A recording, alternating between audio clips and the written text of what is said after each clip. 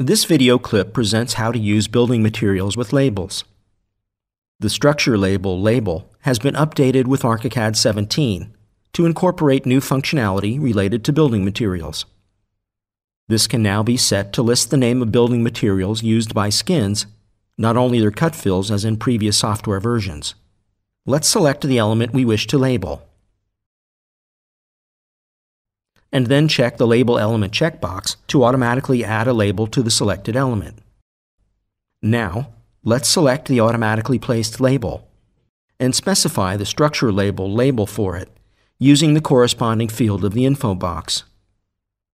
The label will list for each skin of the composite the thickness and the building material.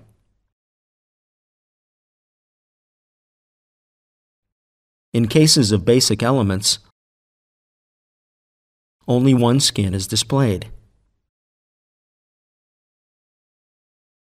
In cases of complex profiles, the name of the complex profile is displayed by the label.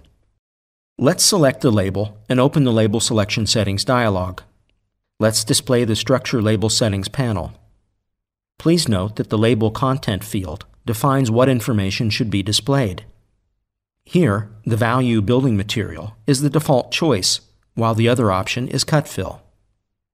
This feature is available for basic, composite, and complex structures as well.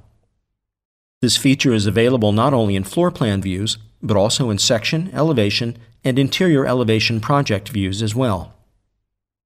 The labels must be separately assigned and specified in the different project views. Labels created on floor plan views will not be automatically shown in section views, and so on.